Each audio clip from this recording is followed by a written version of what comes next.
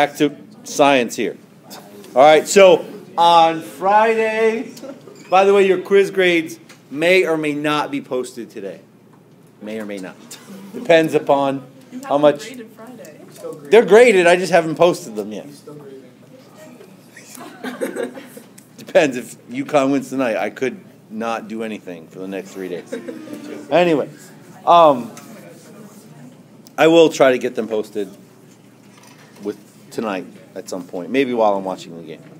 Okay? With that, we have quite a bit to finish before your next exam, which is when? Next Friday.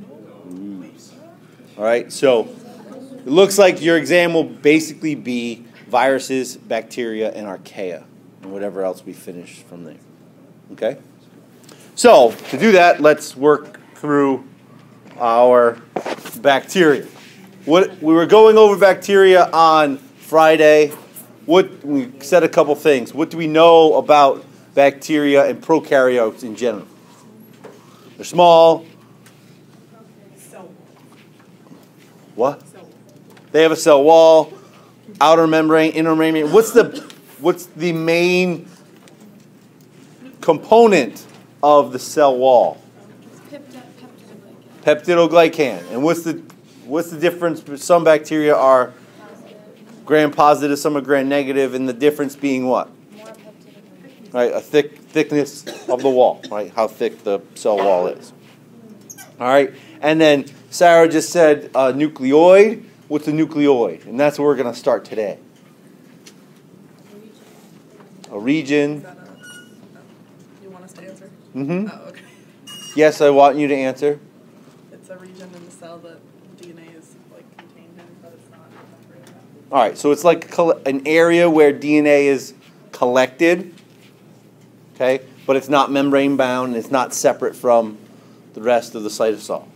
Okay, it's not a nucleoid or nucleus. It's a nucleoid. All right. So, with that, we're going to go through some specialized membranes today that support metabolic functions. All right, some specializations of the internal organization of cells. All right, and what in eukaryotic cells performs a lot of these metabolic functions. What is metabolism?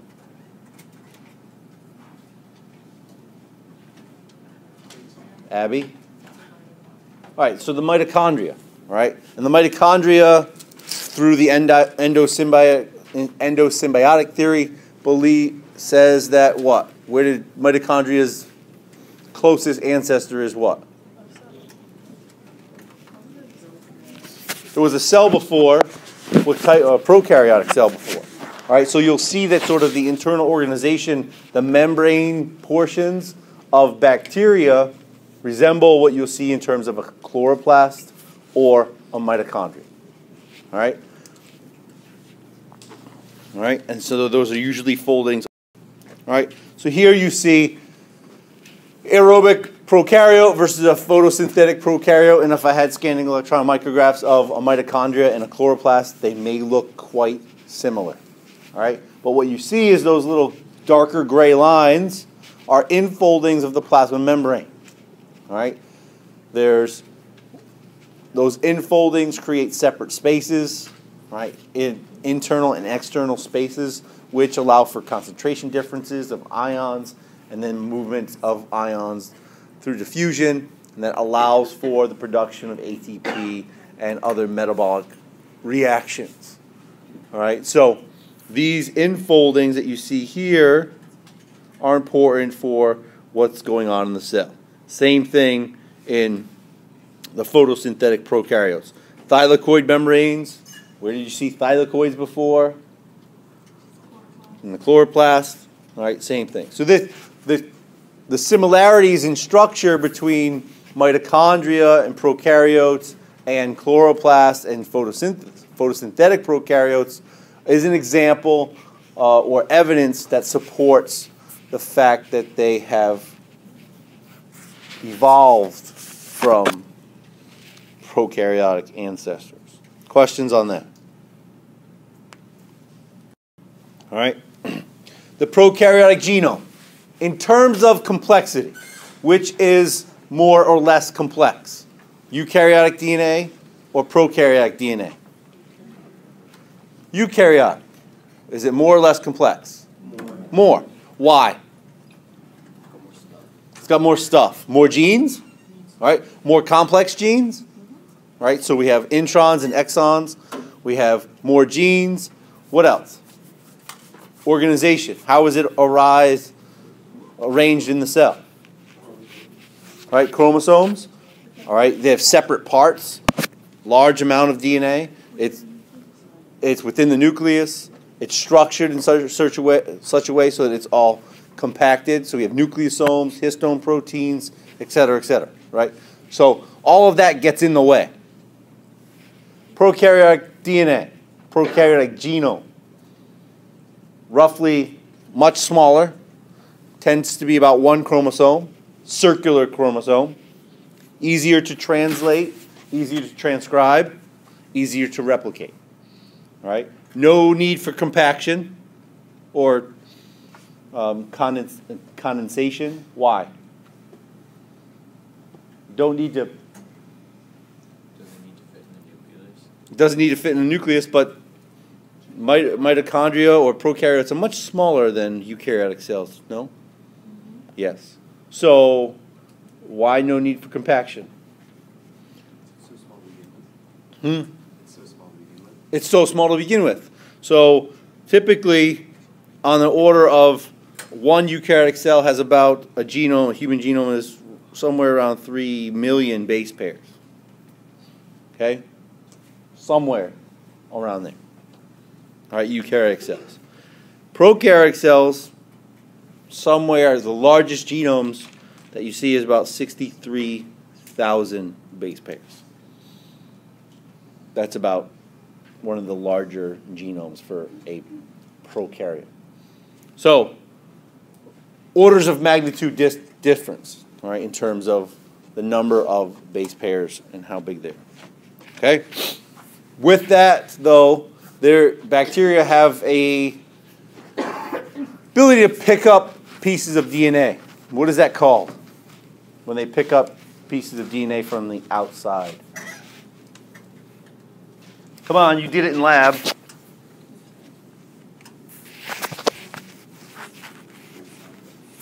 Plasmids, yes. What about plasmids? It's called what? Transformation. Remember? Oh, look, I didn't think I'd have to remember that. Yes, you will. Okay?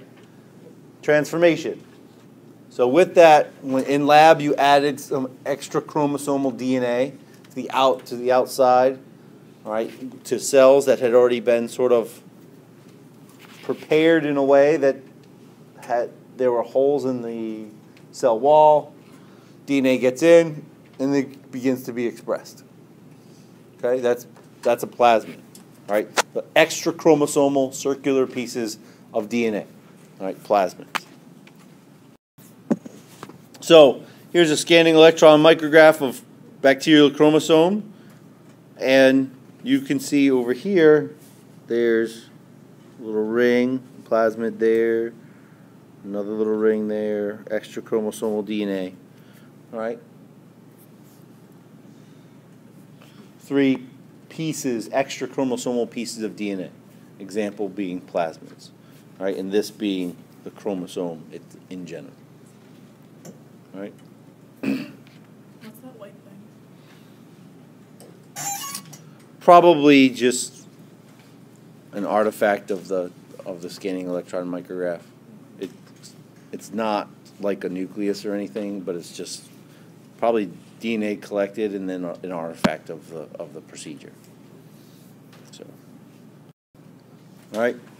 Some differences in eukaryotic and prokaryotic transcription, translation, all right, gene expression. What are some differences? They can occur at the same time. Can occur at the same time in prokaryotes. There's no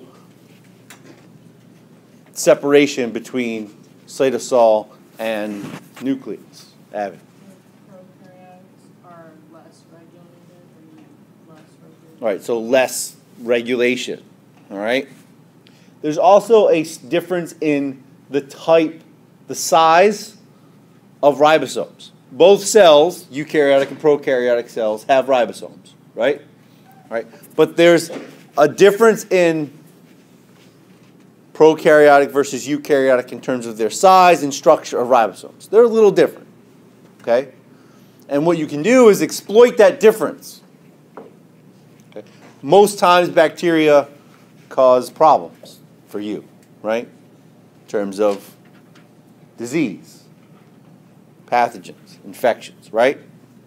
But if we can exploit the difference of cells, or prokaryotic cells that produce, you exploit the difference in their ribosomes, and you can target a drug to target that difference, you could ideally produce an antibiotic that attacks just bacteria and not your normal cells, right? And that's exactly what researchers have done.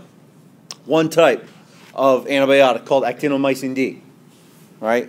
Which some of you may use for, it's like in acne creams like retinol A, and actinomycin D is an antibiotic used for in those retinol A or retin A acne creams, which you may have heard about. It's used, and it specifically targets bacterial ribosomes. It does not target eukaryotic ribosomes. So it stops protein synthesis in bacteria and not in eukaryotes. All right? And there's other types of antibiotics that also do that. So they inhibit bacterial growth without harming eukaryotic cells. All right? Those are called which type of antibiotics? They inhibit bacterial growth. Antibacterial? It is antibacterial, but we talked about two types of antibiotics. Two types can be either what we call bacterial cidal or bacteriostatic. Get rid of that L. Okay? Bactericidal refers to actually killing the bacteria, right? Doing something. Penicillin targets the cell wall, right? Breaks, causes holes in it, and then causes it to break down. That's a bactericidal antibiotic. Bacteriostatic, like actinomycin D, will prevent growth. Right? It's not going to kill the cell. Right? It's going to stop and halt protein synthesis, but it's not going to kill the cell. Okay? It's not going to kill the bacteria. It'll stop it from growing and reduce its growth rate. Right? Which is important because why is growth rate important in prokaryotes? Why is growth rate important in prokaryotes? How fast do they grow? Fast. So if we can slow down the growth rate, we can allow the immune system to overcome, right, any infection, right, fight things up. Okay? Now, bacteria, prokaryotes are adapted to live in extreme environments, or some live in extreme environments, let's say that. But they are adapted to live in diverse environments. Marine and aquatic environments, marine environments, on the surface of tables, on the surface of your teeth, in your gut, et cetera, et cetera. Okay? So, with that, prokaryotes can be categorized on how they obtain and produce energy. All right? So, we can talk about phototrophs versus chemotrophs. What does phototrophic mean? All right, photo refers to light. Trophic refers to what? Trophism is what? How you obtain energy. Okay? How you obtain energy. So if you're a phototroph, light, energy from light. Okay? Typically, phototrophs would do what? Which process? Photosynthesis. Okay? Chemotrophs, a little bit different. All right? They obtain energy from chemicals. All right? Some type of chemical. All right? And a lot of chemotrophs are used in process of bioremediation. All right? Cleaning up chemical spills, right? Oil spills, etc. All right? Autotrophs. They require carbon dioxide as a carbon source. All right? Autotrophs. So if a cell is photoautotrophic, what is it? It can do what? Obtains energy from light, so probably does photosynthesis, and utilizes what as a carbon source? CO2. All right? And then your heterotrophs require some type of organic nutrient to make organic compounds. All right? So let's talk about E. coli. Is E. coli, how do you guys grew cells in lab on plates, right? Overnight, and then you saw them the next week, correct? What do they look like? What did that plate look like? Like lots of dots that were colonies. The colonies are what? Bacteria growing together. That's your E. coli cells, right? What was in that plate? Agar. What's agar? It's a nutrient. It's a sugar. Okay? So, classify for me E. coli in terms of its energy and its carbon source. What would it be? Would it be an autotroph? Yes or no? No. Why? Right. So use the agar to grow. If it used carbon dioxide as a carbon source, it's sort of available in the atmosphere. It would have diffused it and used it that way. All right. So, but it needed some type of sugar, agar. Right. All right. So it would be considered a heterotroph, right? Would it be chemo or auto?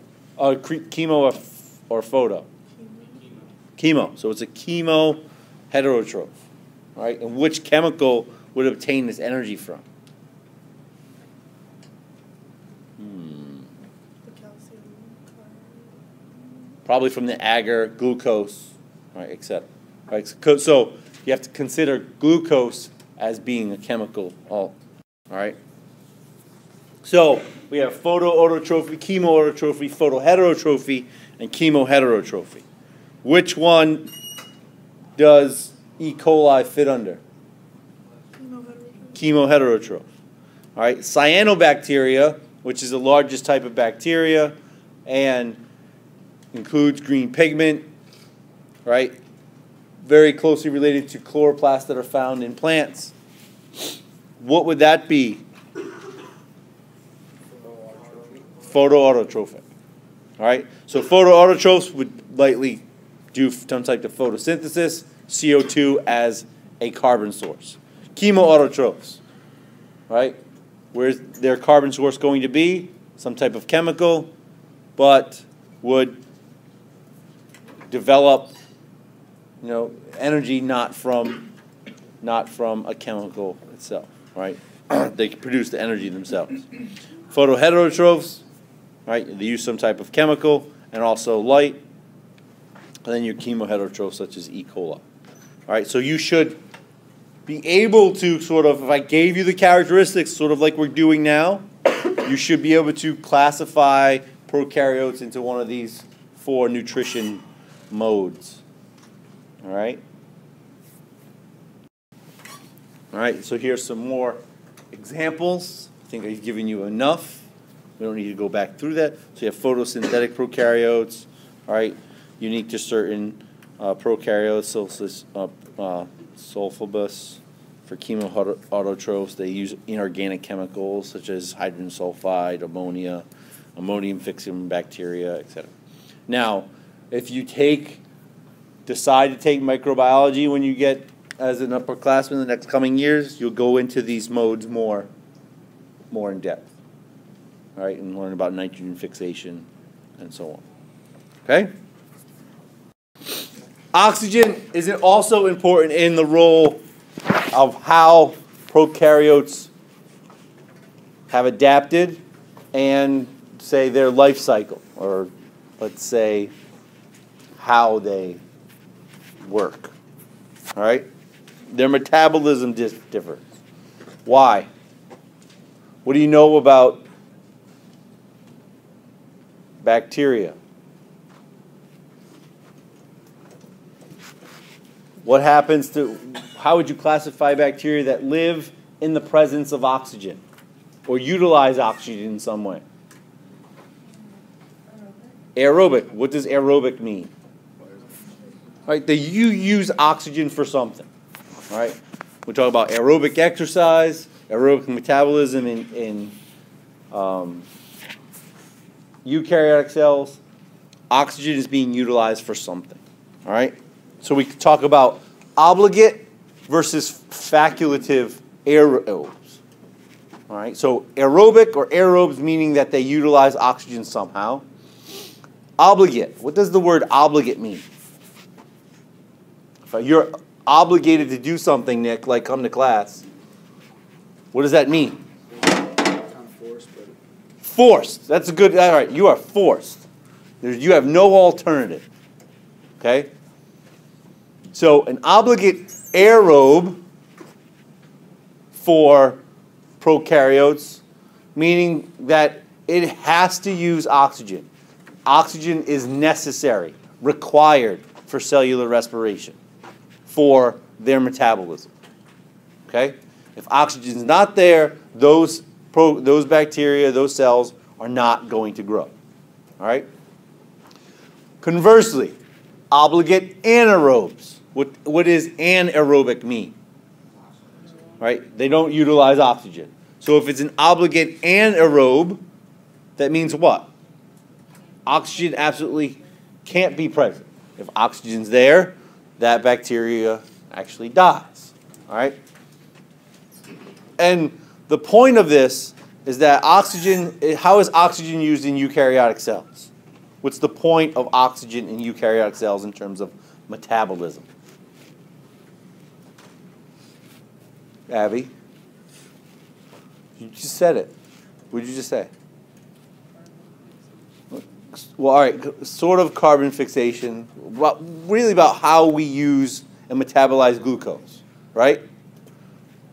How do we use and metabolize glucose in your eukaryotic cells?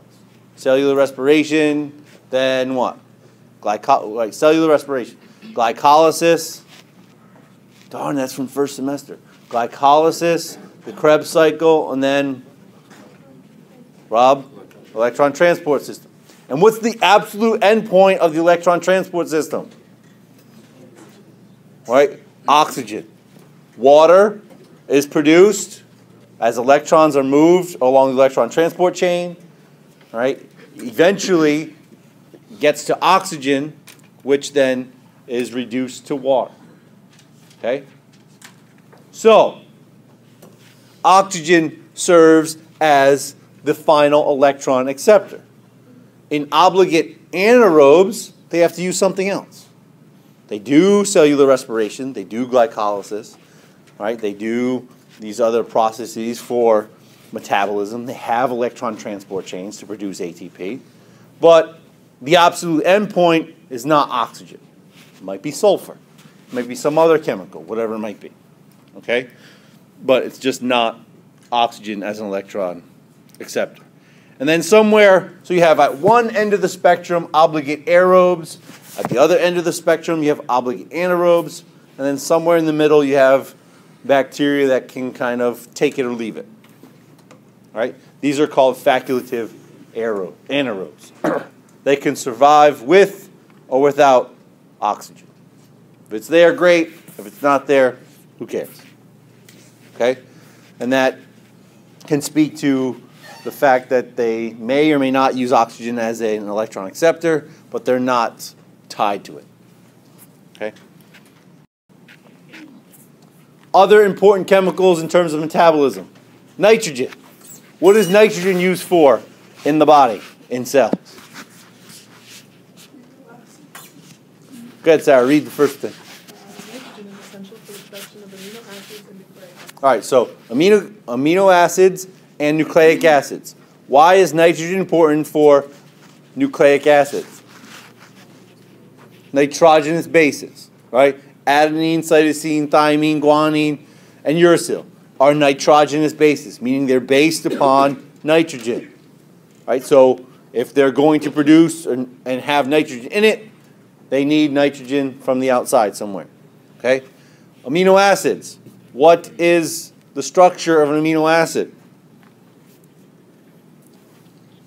Nick.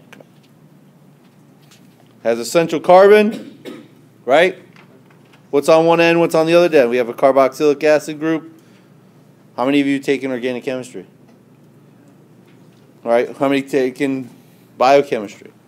Right, we have an R group, which is the difference between amino acids, and then what's over here? We have a carboxy terminus, and then we have something with nitrogen. Thanks, Nick. We have an amine group. Right? So we have an amine group. That's what makes, well, one of the defining characteristics of an amino acid. Okay? So the amino part, the acid part. Okay? Okay? So nitrogen, absolutely essential for these things. All right? And prokaryotes can utilize and get nitrogen a lot of different ways. Some ways, one way is nitrogen fixation. All right? They do this by taking atmospheric nitrogen, which is roughly about, I think it's about 35% of the air we breathe is nitrogen. Okay?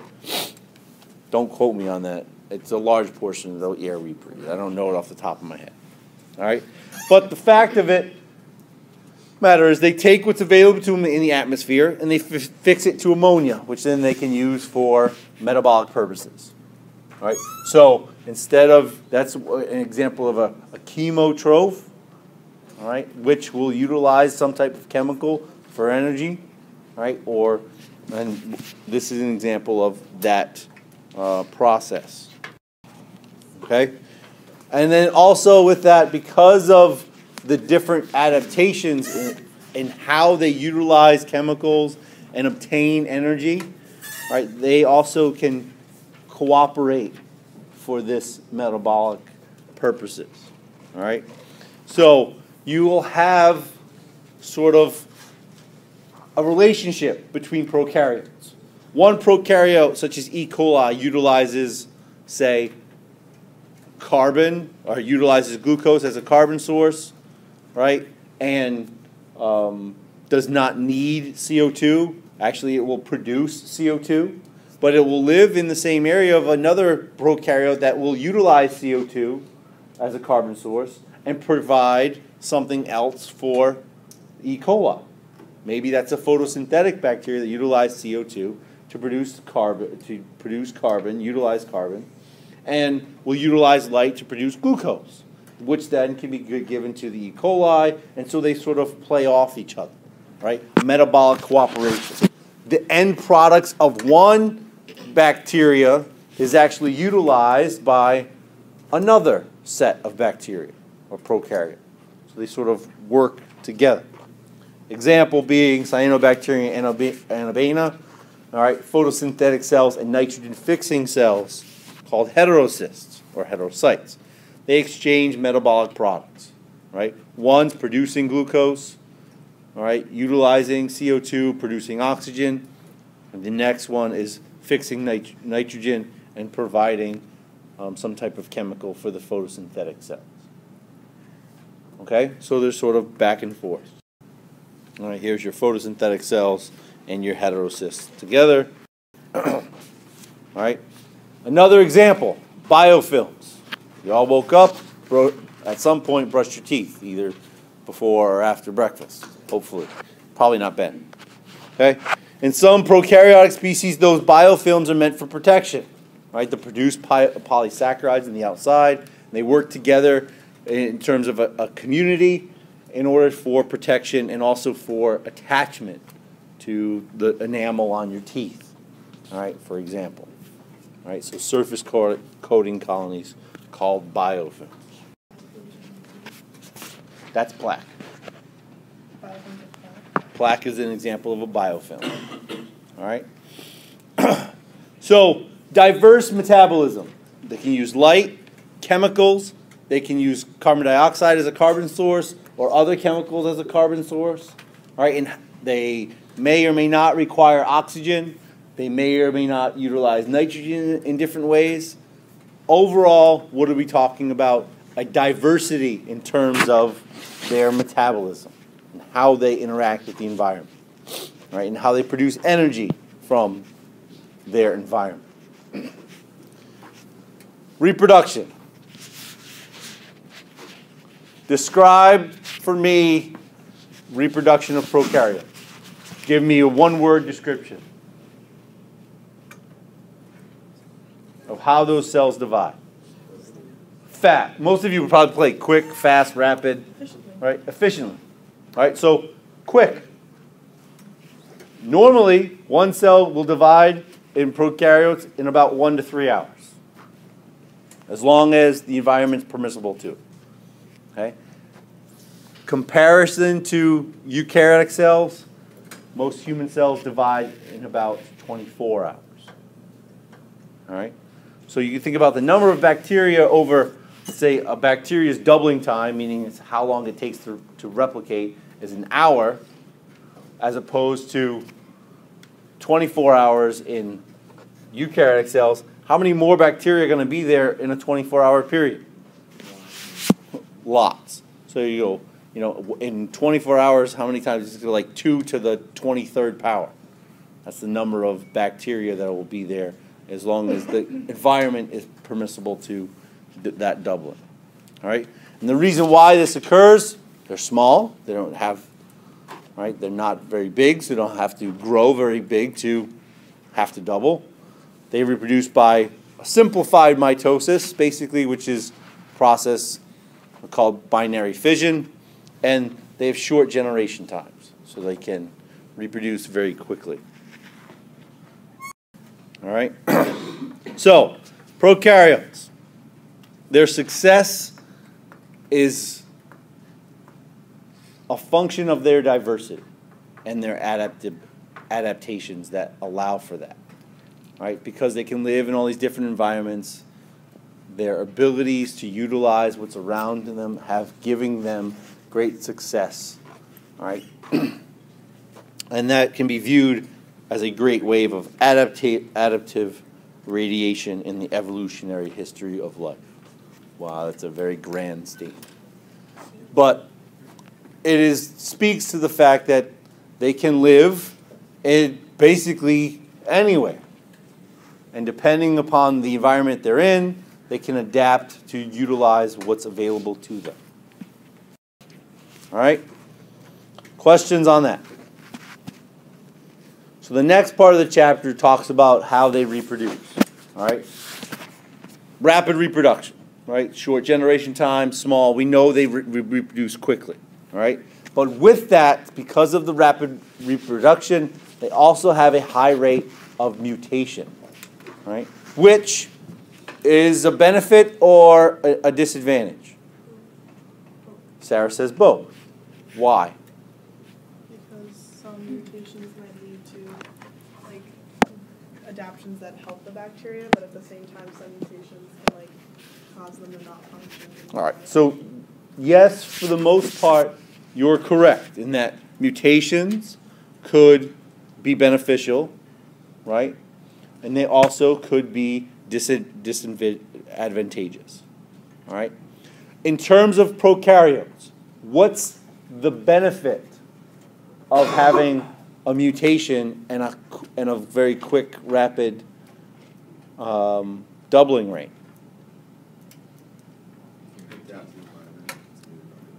They adapt quicker to the new environment. Example, Tampa Bay Buccaneers. All right, you all know Tampa Bay Buccaneers. It's a professional football team, correct? Yes? No? All right, Tampa Bay Buccaneers is a professional football team. They had a little problem this year with what? MRSA. What's MRSA, Nick? It's like a staph infection. It's like a skin infection, basically. All right. MRSA stands for, MRSA stands for methicillin-resistant Staph aureus. All right? Staph aureus is a normal bacterium that is found on your skin. Okay? However, in some cases, it will develop a mutation which then will start to basically become a flesh-eating disease. Okay? And cause infections. It can be as severe as a flesh-eating disease or as less severe as being sort of just an infection, a staph infection. Okay? The typical treatment is a methicillin-based antibiotic. But now, because this bacteria grow really quickly, they have a high rate of mutation, at some point, some of them have mutated to be methicillin resistant.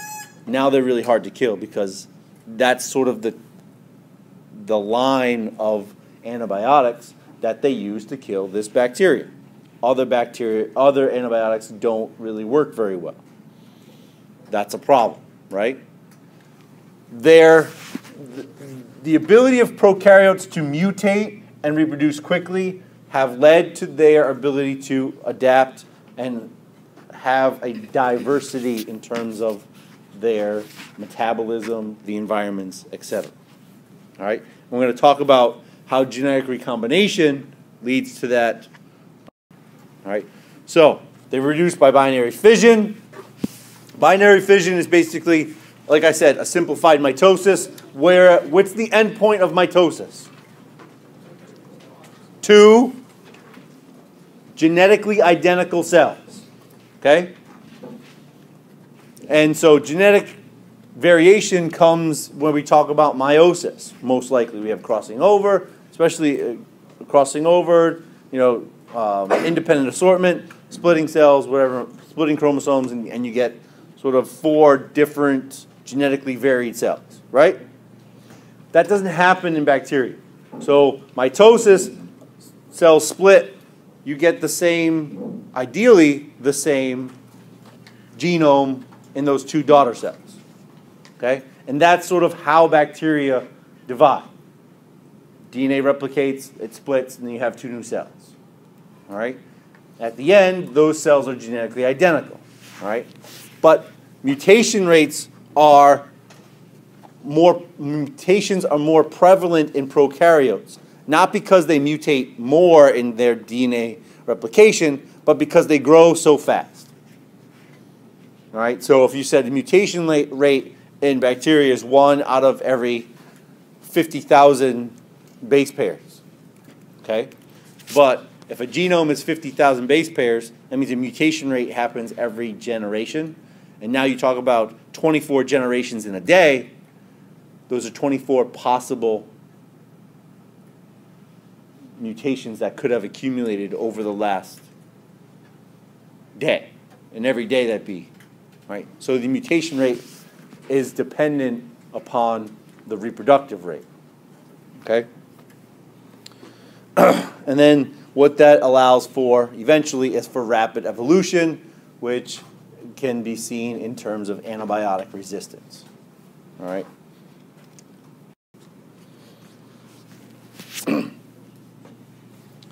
So this is sort of a, what does this graph show you? What's happening in this graph, first off? Nick? Showing the growth over generations. All right, so you're showing growth rate over generations.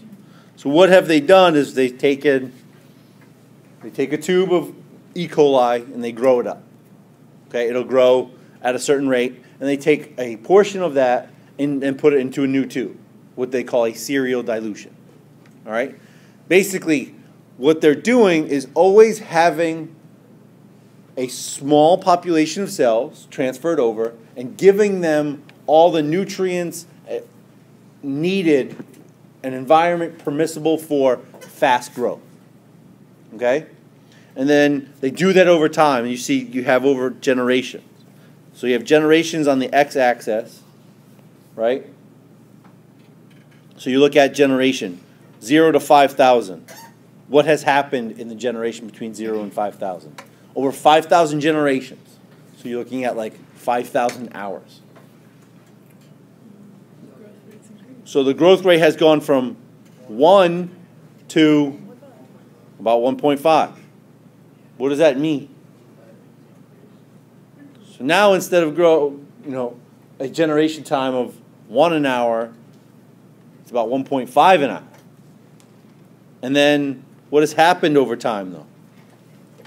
Plateaus. It sort of plateaus. So it's sort of, what has it reached?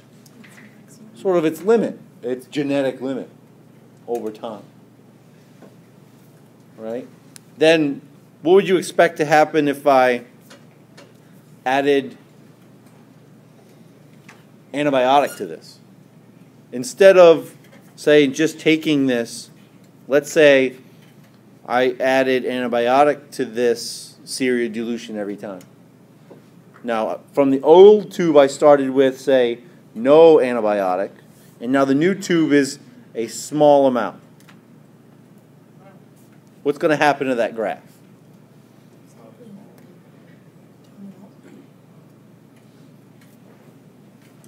What's it going to look like?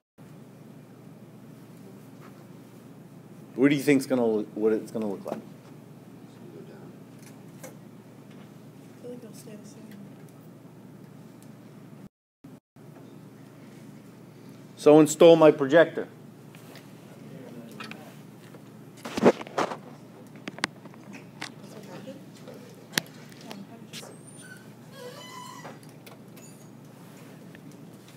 All right, so what's going to happen to that graph over time? So I'm going to go from, let's think about this intuitively. I'm going to go from no antibiotic to a little bit of antibiotic. What's the growth rate going to be? It's going to be, we'll say we're going to start here. This is going to be, we're going to start here. This is going to be our starting point. It's going to be more or less than 1 in the new tube. How many of you think it's going to be more than 1? Why would it be more than 1? Because the reproduction rate's so high, like it's so fast anyway. Okay, but now I'm adding antibiotic. I'll be less than 1. So it'll be a little bit less than 1. All right, so we'll probably start somewhere down here. All right, maybe not 0, but a little less than 1. But now what's going to happen? Now I'm going to take it from a tube, the next generation, I'm taking it from a tube with a little bit of antibiotic to another little bit of antibiotic. Now it's going to adapt, right? So now, is the growth rate, the rate of increase going to be the same though as if it was with no antibiotic? No. So what's the slope of that line going to look like? It's going to probably a little bit less, sort of like that. Okay? So the slope will be a little bit different. Is it still going to plateau? Yes. Yes. All right? So it's going to be a little bit less, and then actually probably around generation 5,000, it's going to pick up, and then it's going to plateau. All right? Why would it pick up a little bit later? Why would that growth rate pick up a little bit later? It now has adapted to the presence of the antibiotic, and now it's just like not even there.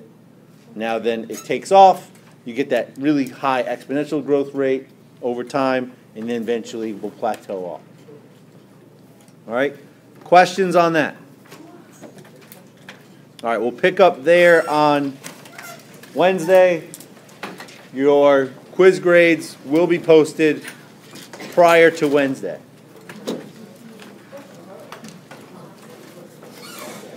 All right? We'll see you guys then.